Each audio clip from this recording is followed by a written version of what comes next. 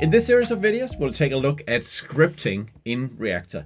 Strictly speaking, at this time, it's a beta feature. So whatever I'm showing you today may change. It's subject to change, but it's cool. And it has already been around for a while. And it needs a lot of polish and further features to be really useful.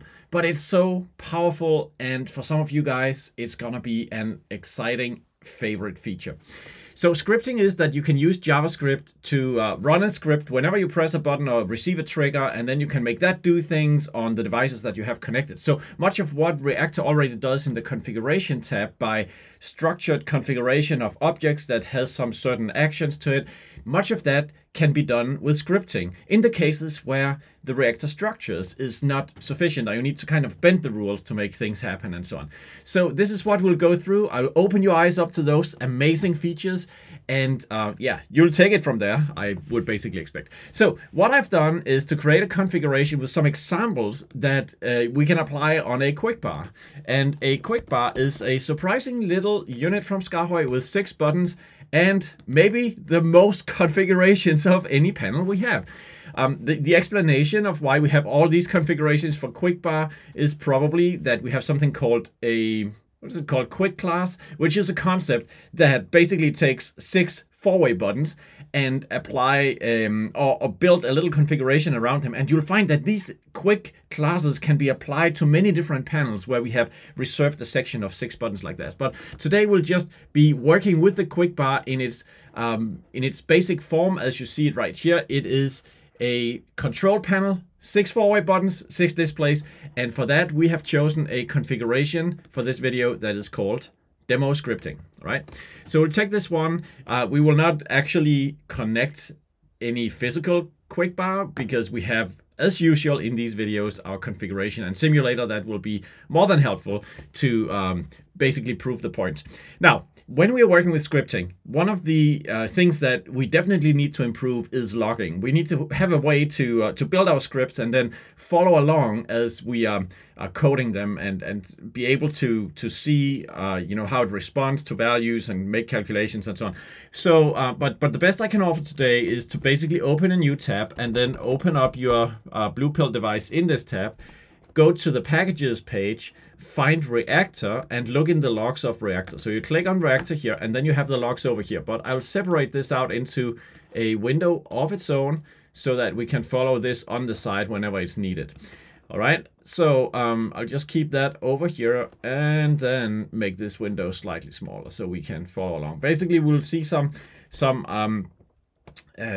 output from the scripts over here. Let's get to it. Basically, what we have in this configuration for the quick pad is the things that we'll be looking at first here would be these scripted buttons. And we start with the first one. So it's this behavior on the configuration, this button. And if we look at the configuration of this one, we can see there's no master behavior in this case. So it's just built ground up. And we can look at the feedback. So we'll see that if we go to the emulation, it is in a pink color. It is currently dimmed. It has a title called script 1. It says logging output here. And then if we look at the conditional feedback, it will be highlighted when the script is running, because this is an active if condition you have never seen before. Behavior script is running equals true. So this IO reference here is the is running modifier to behavior script is true if the script is running for the behavior. And that's the first thing we're looking at. I can make a little plot spoiler here. We have 2 types of scripts. We have behavior scripts. So they are related to a behavior that you can apply to button knobs, faders, joysticks. And then we have layer scripts, which are like background scripts that can be running. You can turn them on and off with a variable, and we'll be looking at both during this series. But today we'll start with just this basic script here. So we see we have a little bit of feedback, and then basically everything else is the event script we have down here. Before we look at that script, let's just quickly show the JSON of this whole component, because I don't think it's too overwhelming actually. If we look at it, and you should have seen this a ton of times if you have followed our advanced videos, you know that behind all our configuration we have JSON. This is a snippet of JSON that belongs to this particular behavior, the scripted button number 1, and that's a part of a larger JSON structure. If we click edit raw here, then you see basically everything put together in one large structure. So that's what we are looking at at the bottom when we show JSON for our behavior. But you see the script itself is in this line, and that's a very long line. And there's a good reason why you need the editor you'll see in a moment for that, because we have all these new lines and tabs and so on, which is impossible to edit in JSON directly. But let me explain. First of all, the description here is the description of what the script does, and that's a description I've written. Then we have the max runtime, which is seconds, the number of seconds that it is allowed to run at most. If it doesn't complete on its own, it's gonna complete or be killed after 1 second. And that's an important thing, because you wanna be careful not to run scripts for, you know, eternity. So therefore we build in a max runtime like this in by default. Then we have the default feedback and feedback conditional that we just looked at a moment ago, so that's no surprise to us. Let's look at the description. It says on every trigger, when we press the button down and when we release it, it will run this script that simply outputs text to the log. There is a max runtime of 1 second that will eventually kill the script. Scripts are only started if they don't run already. The button is highlighted if the script is running. Let's see if that's true. But before I do so, if we show more, and if we click here on this little icon, here you have the script editor. And it's a nice thing to press format code, just to align the code if it's messed up a little bit, not too much in this case. But what you see here is the script that we are about to run. So we should expect to see over here in the logging, we should see the message hello. We should then see the message world. We should see a message this normally wouldn't blah, blah, blah. And then finally we should see a message. We should not see this message because the script would be killed before we get to this point. Why? Because we have these sleep statements, and sleep is one of the 5 functions that are currently available inside the scripting engine. Basically, actually, if you hold Control and press spacebar, then you see the 5 functions. We can get the event that started the script. We can get an IO reference first value. That is how we grab values from an ATEM switcher or a variable, and we can set IO references in return. And finally, we can sleep the script, just wait basically for a number of milliseconds. Let's go back here and then click this button and see what happens. Okay, let me just check this. I'll just reload. This seems to be probably some scripting stuff from something else. Let's just kill this guy here, because I know from a video that is coming a little bit ahead of this one, we have a background script running on a layer, so I'll just make sure that this doesn't interfere with us. Okay, let's press this button. So we have the script running for basically a second, and I'll now reload the logs over here. And let's just scroll down. Let's see what happens. And we can follow along the script. We see there's a message here, hello, that corresponds to this guy. And it comes from this scripted button here. We have the message world, we have the message this normally wouldn't print because the script is killed, but we had set the runtime to 1 second. And then finally, it times out. Actually, this message here says that the script was killed, timed out, because it exceeded the 1 second runtime. And that's because of this sleep statement right there. So, okay, that was the first script. And now I want to move on to the next one on this button, because that does a little bit more, that is more useful, but at least now I got you started, and that was the main point of that.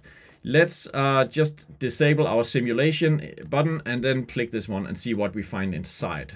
Actually, let's just go straight to the JSON, because I find that is a quicker way for us to really see what's happening. Well, if you look at the JSON code for this behavior, you see that we are defining a behavior variable. So that is a local variable called display label.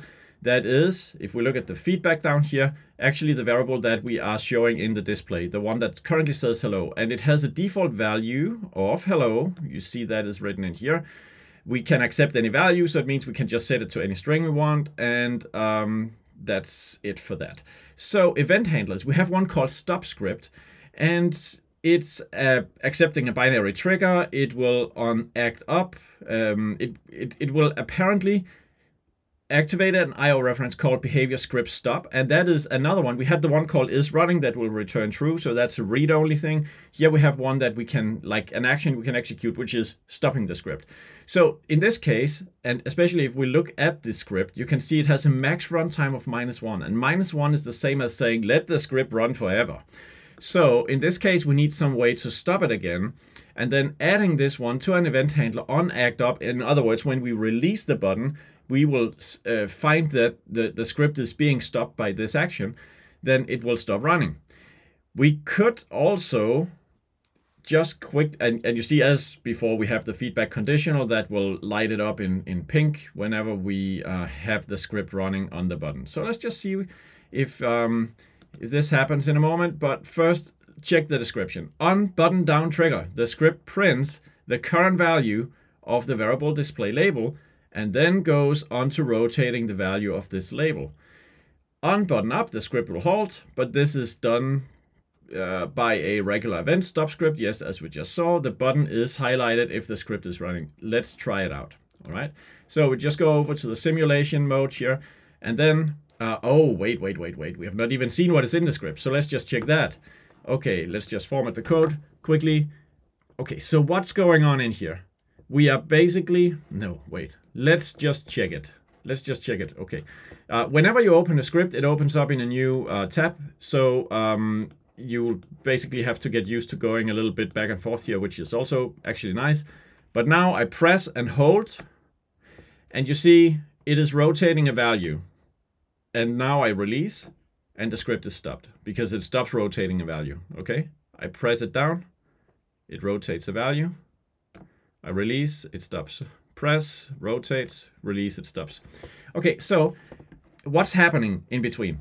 Well, first of all, I'm getting the event that is reaching me, and then I'm checking, is this event a binary event by checking if .binary is undefined.